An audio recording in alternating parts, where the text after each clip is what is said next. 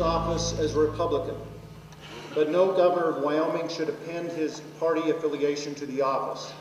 I pledge to serve all of you, Republicans, Democrats, Independents, all of you, not as Wyoming's Republican governor, but simply and proudly as Wyoming's governor.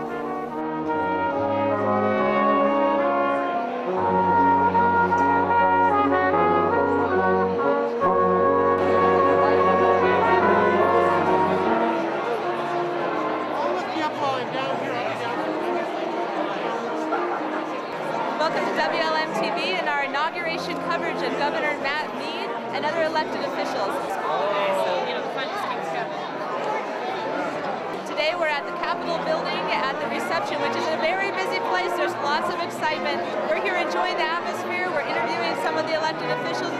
I'm the new Superintendent of Public Instruction, and I'm honored to be here and cannot hardly wait to start the work. We're also going to be attending the swearing in and taking you into their lives. That I will support, obey, and defend the Constitution of the United States. The Constitution of the United States. And the Constitution of the State of Wyoming. And the Constitution of the State of Wyoming. Some of the people who have attended. I loved seeing all of the former governors, the judiciary, legislators, our U.S.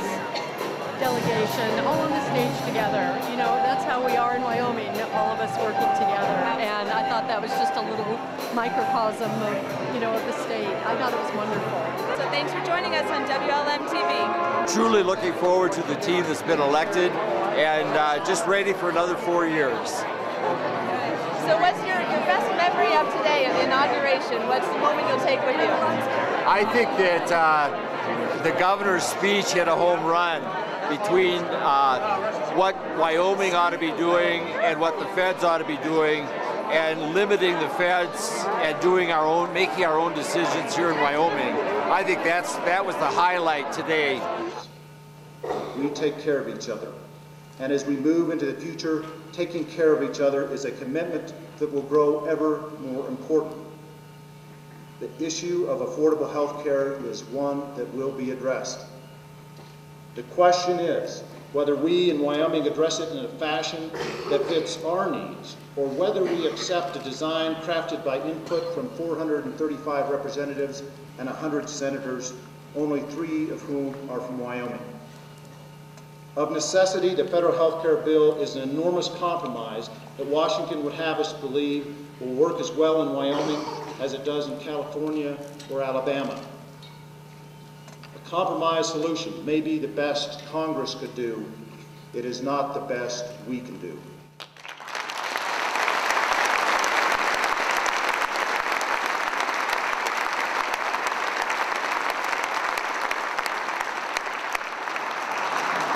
We want Wyoming-driven solutions to health care, to managing our wildlife, our water, our natural resources, and our land.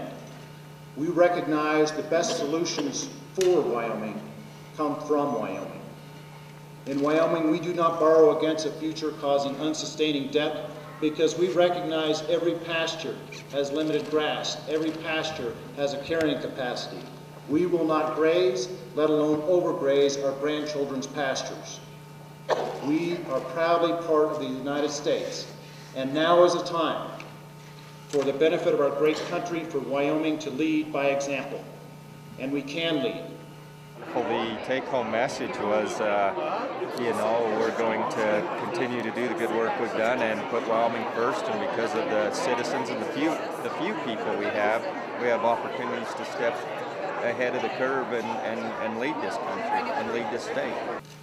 When I campaigned for this office, I explained that I thought Wyoming's small population should never be looked at as a disadvantage. With the character of the people who live here, it should be seen as an opportunity. Because without question, Wyoming's greatest resource is our people. Without you, our natural resources and other resources could not be developed. Without you, our Western heritage and way of life could not endure. With you, Wyoming's future is both bright and secure. Well, now I'm a parent. I have 2 children in schools in Albany County. So as a parent, what would you tell me? Mead, what's a good message that you're sending to parents and children? Read to your children, read with your children, pay close attention, speak with their teachers, ask them how can we help. Make certain that you're part of the equation because we need you.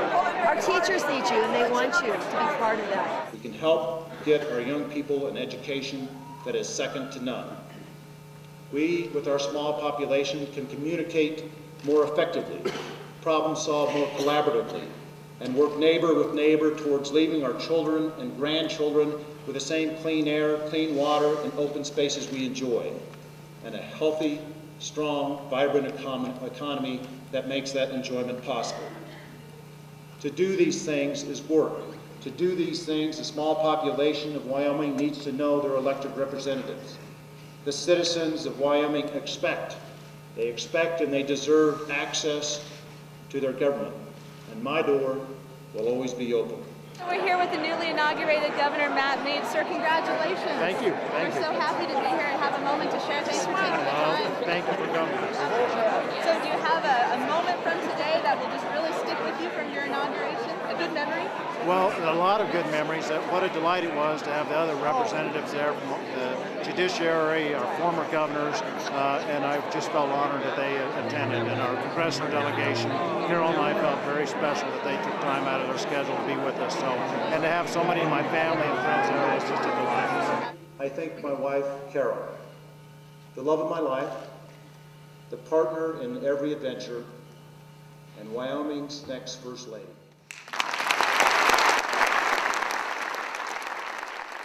My kids, Mary and Pete, I could not be prouder of you. And I want you both to know, and I want you both to remember, that no title is more important to me or brings me more pride and joy to my heart than the title of Dad. You know, it touched me as a mom when your kids came up and did the Pledge of Allegiance. I thought that was so special. We were eager to have them participate, and we were proud of it.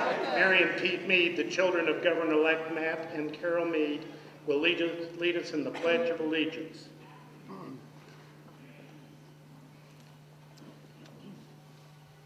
I pledge allegiance to the flag of the United States of America and to the republic for which it stands, one nation under God, indivisible, with liberty and justice for all.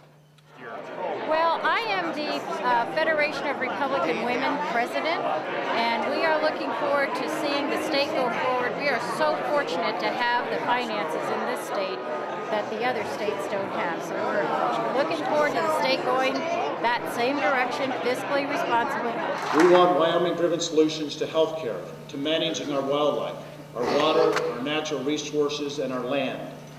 We recognize the best solutions for Wyoming come from Wyoming.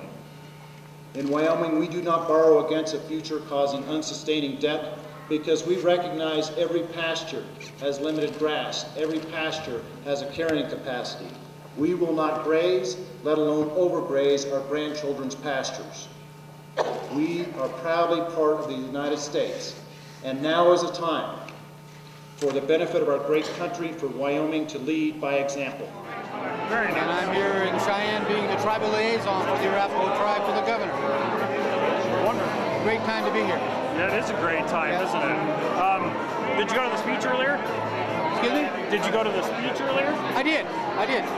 What did you take home from that? Well, what I thought was it appeared to me, having had my opportunity to work with Governor Freudenthal, that he was going to continue some of the same kind of things that have been successful. In other words, we don't have to reinvent the wheel. There's things that are going on, balancing the budget with a lot of energy, and then to keep. And one thing that struck in my mind, we would keep the pastures available for our grandchildren, which means no overgrazing or no overexploitation. And so there's a balance there. I thought that was a good point. The party continues on outside. We're going to wrap up our coverage of today's events. It's been a very momentous day for the Wyoming government and the Wyoming people as we move forward into a new phase, and there's lots of excitement in the air. Thanks for joining us on WLMTV, and we'll see you next time.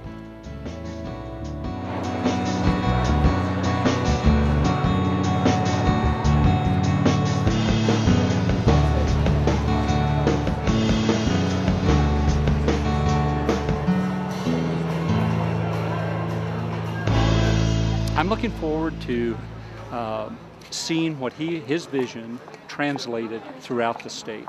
And I think all of the electeds will come together and do that. I'm very positive about this.